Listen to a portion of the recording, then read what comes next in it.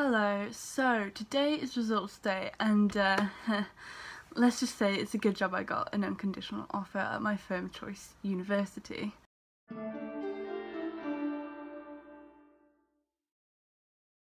So today's video I'm going to be showing you guys my portfolio that earned me an unconditional offer. So something to keep in mind is I'm a film student, so this portfolio is aimed at getting me a place in film. So I did my portfolio on PowerPoint because honestly I had no idea what I was doing as I made this, but they just said, I had an email telling me to include a variety of art mediums, so I thought PowerPoint was my best way at achieving that. The first slide is my name, in case they forget it. I don't know, I just thought I'd put it in. And then I'm not really sure what those orange circles are, I don't know. I had this like orange theme going throughout my portfolio with the titles and those circles. So the next slide is some photography that I thought I'd include because being a film student, something I link between photography and film is the framing of a shot. So I included photography in my portfolio to give them an idea of what my framing was like, I guess. I don't know. I just thought I'd include these photos because I thought they were high quality, because I use my college's equipment because I don't have money for my own. Still in the photography section, I have a couple pictures of my cat. Yeah. On the next two slides I have some photos that I took at a gig, which I thought I'd include because it's definitely different lighting from the previous two slides and it's different style as well. And I just included those to show that I know how to change the exposure and stuff on a camera, so if it came to shooting a film in low light I knew how to do it. But I'm not going to show those photos because I don't have the consent from the people in the photos. They did ask me to take the photos for them, I had consent to take photos, but sharing them on YouTube is another thing. So here's where the orange aesthetic comes in again in the title. Drawings. Yeah, I'm a very artsy person. I like to do art, and I don't know, I just thought I'd include it. The only thing I can link between drawing a film is storyboards off the top of my head. I guess animation and computer graphics, I guess, could also come in handy if you know how to draw. This picture here I got, I had a reference for it, it's not my design. The drawing in the middle is of Louis Theroux, a documentarian. I think I pronounced that right. It doesn't really look like him, I'll be honest, but I tried. And then the drawing on the far left is just some random drawing I came up with. And here's a point that the lecturer, the person who interviewed me, said about this drawing was that was probably the best one. Not because it was the best quality drawing, he said it wasn't, which I agreed with, but he said because that's the one that I designed completely by myself, there was no reference for it, it was completely my own work. And he said he didn't like the title on the screen as well, because I didn't make it.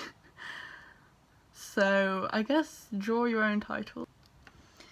And then on this slide I have a couple of storyboards, which are definitely, well, these are for a TV related unit from college, but storyboard is used quite a lot in film, so that's why I included this, because at the time of making my portfolio I didn't have any other storyboards.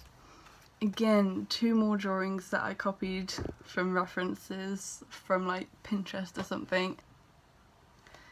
Okay, so So the next thing, I put in some animations because I like to do some little animations in my spare time, and these I gave like little bigger captions for. This one, the first one that I included, is in my spare time I animate very short videos. I use a free app called Folioscope that offers limited tools to animate. This one is titled When I Look in the Mirror. This was the first animation with more than one angle. So yeah, I'm not really particularly proud of this specific animation, but I didn't have a lot, but I was quite new to it when I made this portfolio, so I didn't have many animations to include. So yeah, it's not really that good. So I've included another animation that I was kind of proud of. It was like the first proper animation that I did that was very smooth, even though it doesn't look that smooth. But I included the, like, I want to say storyboard, but it's not really that. It's just a 2-panel comic. My third animation that I included is titled Dream. And yeah, it says in there that I came up with this animation when I had a strange fear that being on the toilet I'd wake up and realise that I've gone to the toilet in the classroom, or at least just a public space. And yeah, I don't like that feeling, so I turned it into an animation. These two are very simple ones. The drip is my first ever animation, so I was quite proud of that. I created it before I really knew how to use the app, and the ball is just, that was me testing how to do smooth movements. This animation is the last one that I included because it was the smoothest and my favourite, and that's another thing. When it came to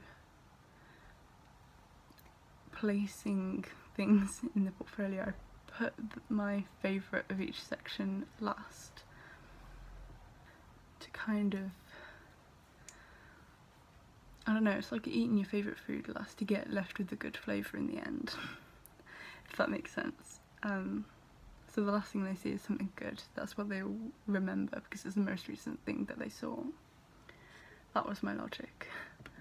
Then we finally move on to film. This video,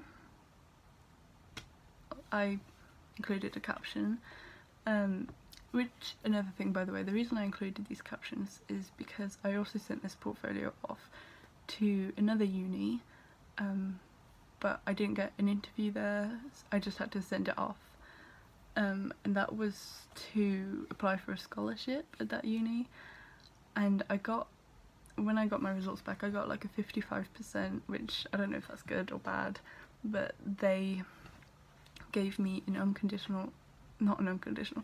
they gave me a conditional offer with lowered grade boundaries due to this portfolio. So, and yeah, I included this because I like the video, it's my style, I guess, and the most important thing is it's not actually part of any college work. A lot of the videos that I've made I only made because I had to, because they were college work, and this video wasn't, so I included it.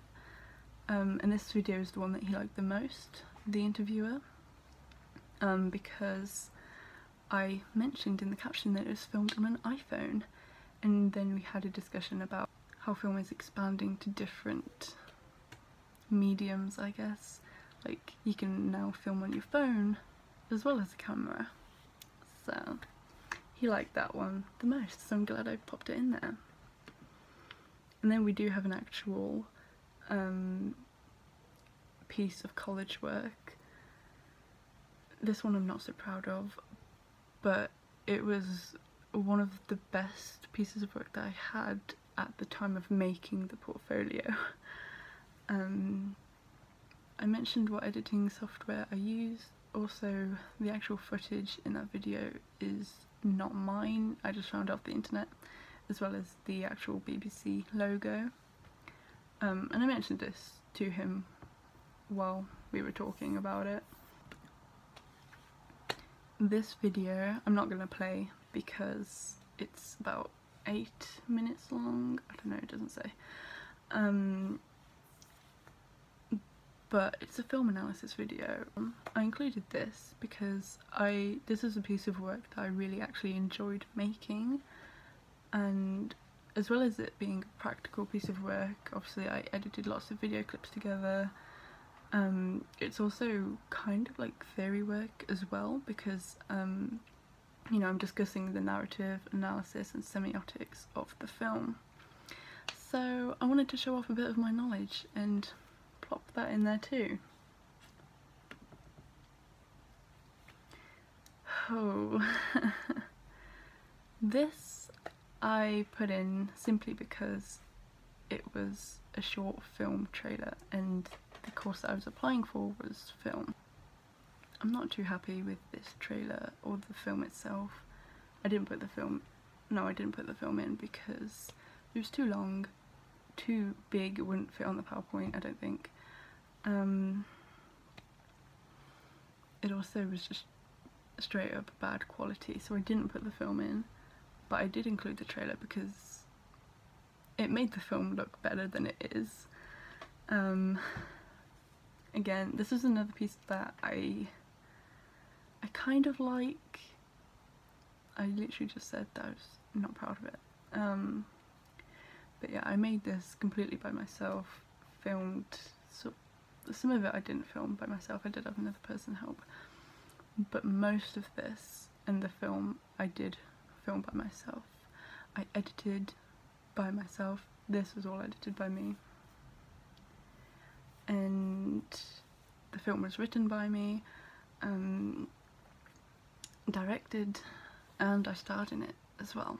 So yeah, again I noted down what cameras I used to show them what cameras I have experience with, and also what editing software I used. So this is the last slide. I put this video in last because it's, at the time of making the portfolio, is the one that I was proudest of. I did enjoy making this project because it was solely editing, and also I was watching my favourite show at the time, American Horror Story. I explained what the project was, kind of, yeah, using scenes just from the first episode. And again, I've noted down these editing software. I also have the original opening sequence to American Horror Story Season 2 to use it as a comparison to my style of editing. So that was my portfolio that got me an unconditional offer and a lowered grade boundary at another uni.